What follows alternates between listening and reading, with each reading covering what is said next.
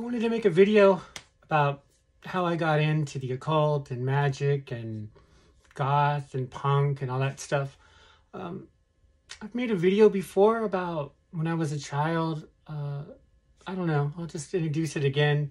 When I was a child, I had a death in the family. My grandfather died in front of me when I was 7, and he started coming back when I was trying to go to sleep and stuff, and turned into kind of a spirit guide, holy guardian angel, whatever you want to call it, introducing other spirits.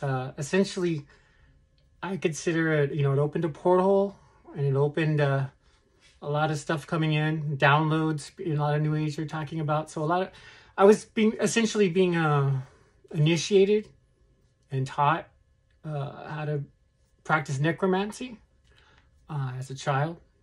And from 7, I was very confused, and I couldn't say too much because I was afraid I was going to get put in a mental hospital.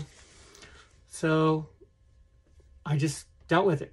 When I got older, say 12, 13 maybe, I was interested in witchcraft books and everything, and there really wasn't a lot around in the 80s.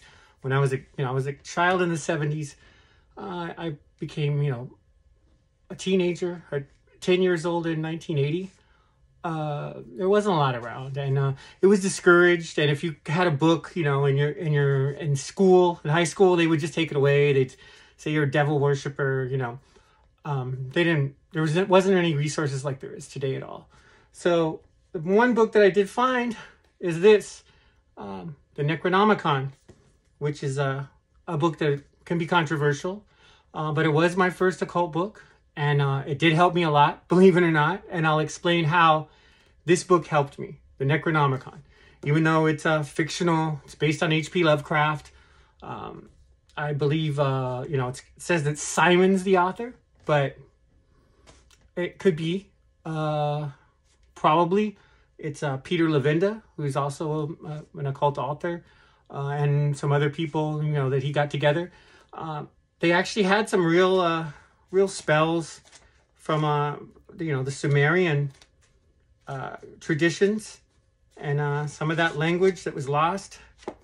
And they mixed it in and with some pop fiction. And let me explain to you in the next video how I use the Necronomicon to understand magic.